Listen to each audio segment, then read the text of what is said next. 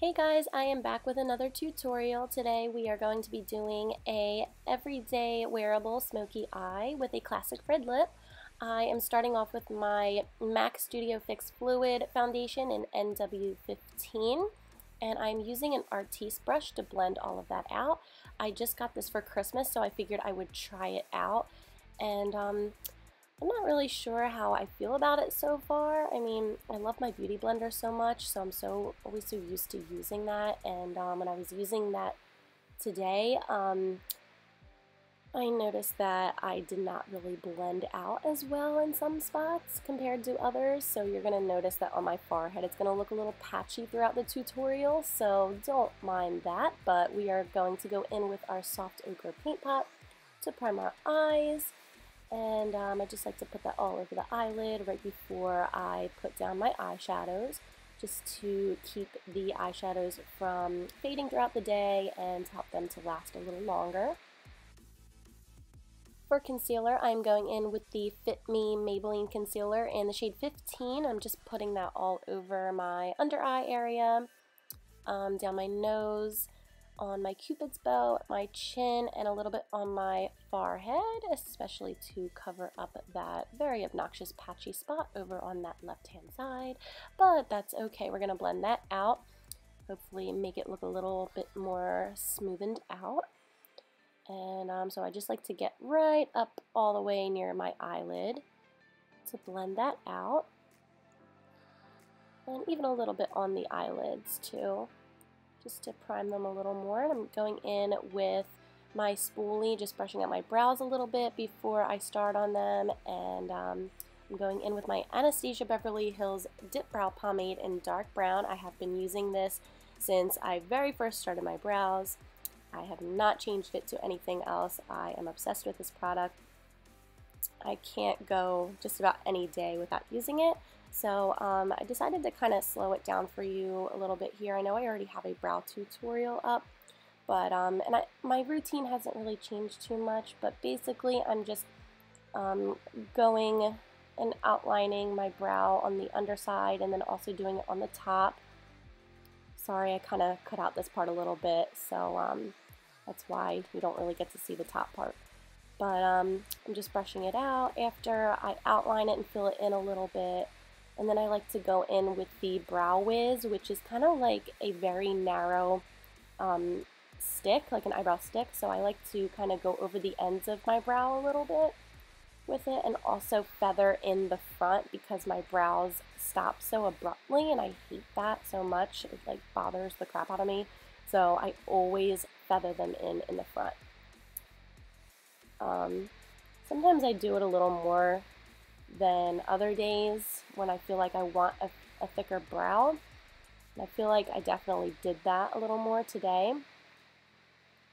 But just to keep them from looking really thick, I like to go back in with a concealer. I'm using the LA Pro concealer today to just to kind of carve them out a little more so they don't look as crazy, because they are definitely going to look crazy, especially with no eye makeup on, with no bronzer on. They're going to stick out more than everything else. So this kind of just helps to tame them a little bit and make them look a little more normal.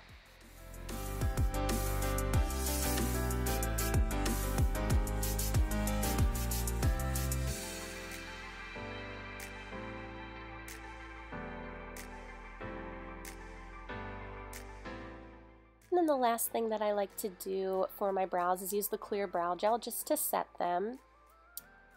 And then the next thing that we are going to do, what's the next thing we're going to do here? What are we doing? Okay, we're just staring at our brows. Okay, so we're going to go in with the Jaclyn Hill palette by Morphe. Oh, never mind, I'm changing it up. So we're going to use the Tarte In Bloom palette because I like to take kind of like a, just like a matte white color to set the tackiness of that soft ochre paint pot. That soft ochre paint pot is extremely thick and tacky, so as you can see, it kind of like builds up on your eye if you just let it sit a little bit. So I like to set again with that matte white shadow. And now I'm just going in with the shade Silk Cream from the Jaclyn Hill palette as my transition color. I'm just putting that all up and down my crease, all in the crease area. It's okay if it gets on your lid because we're going to put another color there later. Just keep building it up a little bit, or a lot.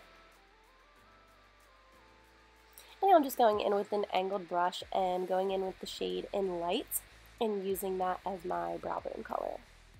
And as you can see, it kind of like makes the crease color look a little more harsh and not as blended out as it did before. So I'm going to go back in with that fluffy blending brush and just blend it out again a little bit more so that the colors look more fused together and not as clashing, I guess, if that makes sense. So I'm going in with the Laura Mercier translucent powder, and I'm going to be looking even more crazier than I already do.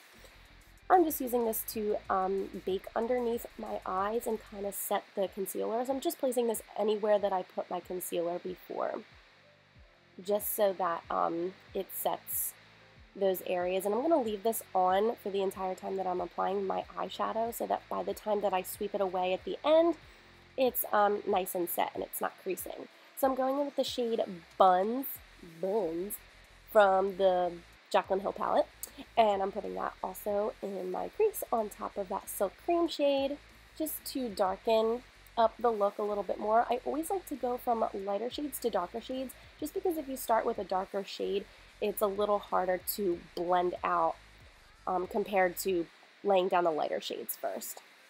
Then I'm going in with the shade Soda Pop. I love this color. It is so pretty. It's like a very, very deep dark purple. And I'm just placing that right in the socket of my crease with a pencil brush. And this brush doesn't really blend out as well, but I'm not using it to blend. I'm just kind of placing it there in my socket. A lot of people ask me how I apply eyeshadow, so this is pretty much just how I apply any color eyeshadow. But I mean, I'm just using that first, and then I'm going back in with a Sigma E something. I don't remember what one it is. But I'm just going back in with that same color, but on a fluffier blending brush, and just kind of blending out the color now, because trying to blend it out with just a pencil brush is not going to work. So, like I said, I just placed that color down with the pencil brush first, and now I'm going back with the blending brush and blending it out. And so after I do that, I'm going to go back in with that even fluffier blending brush that I used that Buns color with, and taking that Buns color again and blending out that darker shadow. So as you can see, the colors are kind of fusing more together, and they're kind of, you know, the look is just kind of all coming together now as I kind of just build up all of the colors. And this part, I'm taking that Silk Cream shadow. I'm sorry, I'm like out of the view, but I'm just taking that Silk Cream color and putting that back on the top of those other darker colors. So as you can see, it kind of, you know, looks all nice and blended together. And now I'm just taking a flat shader brush, sorry, and now I'm just taking it and putting it on my lid and just kind of like packing on the color. I'm just putting it not really like in a particular spot on my lid, just kind of placing it all over the place. And as you can kind of see, the darker shades kind of fade a little bit because of that lighter color. So what we're going to do is go back later on in the tutorial and build up on that dark color again. Because like I said, this is a smoky eye, so we do want it to seem smoked out to some extent. So, little eye twitch there.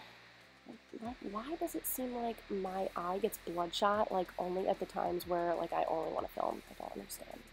But okay, now I'm just taking my NYX Jumbo Eye Pencil and putting that in the inner corner. I always do this for every look because I really like for my inner corners to be nice and bright.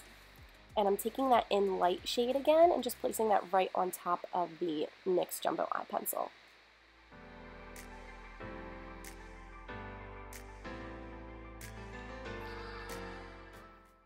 Okay, so now I'm just taking a big fluffy brush. This one is from BH Cosmetics, nothing, you know, too special, just wiping away my translucent powder. And now I'm going in with my most favorite liquid eyeliner ever. This is the one by Maybelline. It's the Lash Stiletto. mascara, or not mascara, eyeliner. It's like 1 o'clock in the morning, I'm sorry. So I'm just putting that right along my lash line. I kind of like to start in the middle a little bit and then just drag it all the way out as far as I want, and then kind of go back into the inner part, because I don't really always like to start in the inner part, because for some reason it always tends to get onto my bottom lash line when I start there, as you can see a little bit. Now I'm just like wiping it away. I don't know if it's that eyeliner or if maybe I should just switch to like a gel or something, but I really like this one because I have kind of like a lot of control when I hold it, because you can kind of bring your hand all the way up close to the front of the eyeliner, so you have a little bit more control. But anyway, now I'm just going back in with that Soda Pop color, since that lighter color kind of faded out the darker colors, and just smoking it out a little bit more with that pencil brush.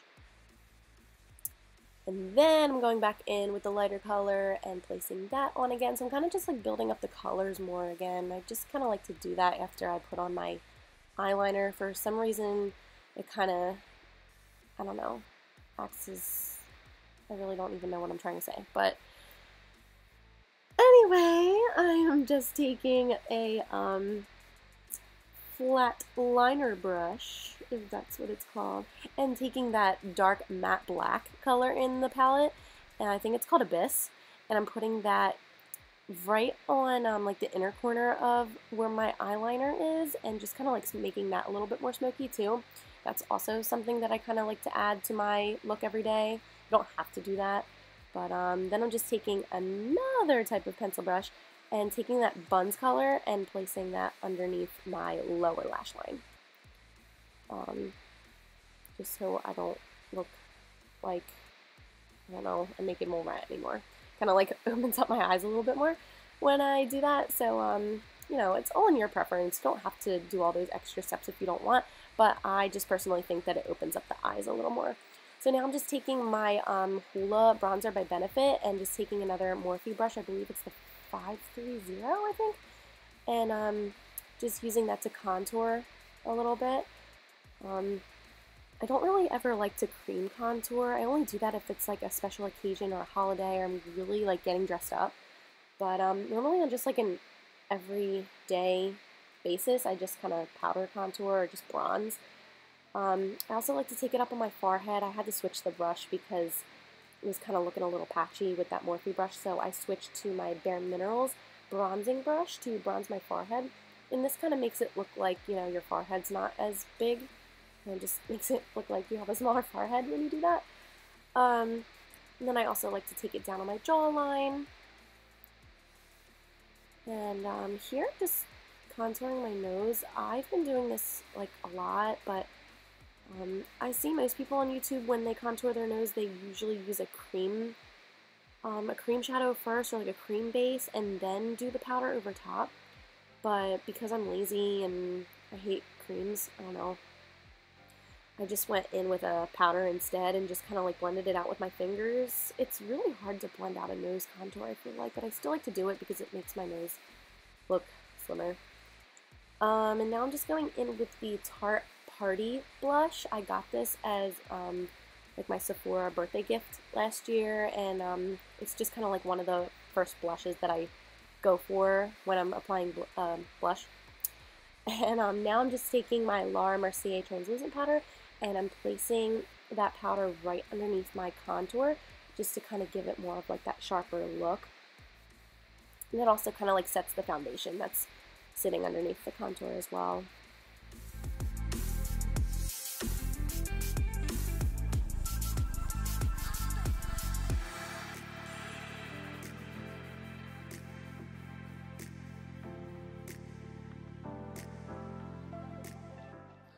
So I'm also just taking that translucent powder and putting it outside of my nose contour as well. It's just another extra thing that I like to do.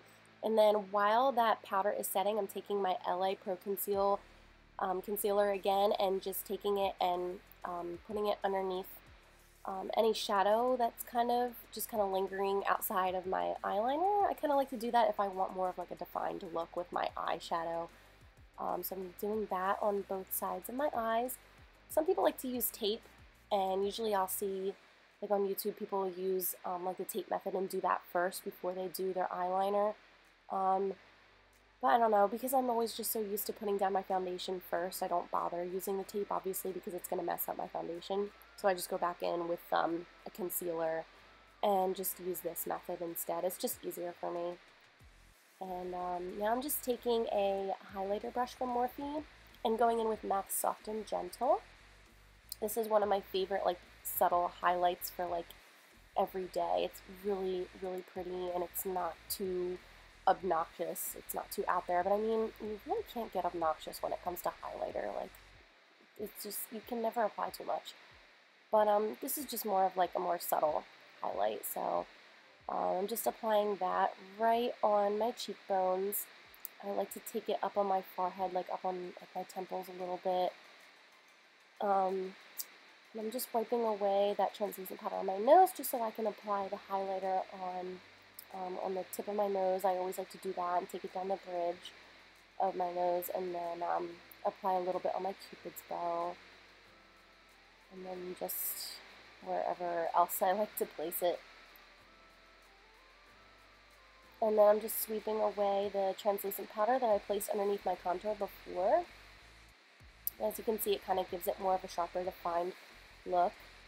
And I've also been doing this a lot, where I've been putting liner in my waterline. And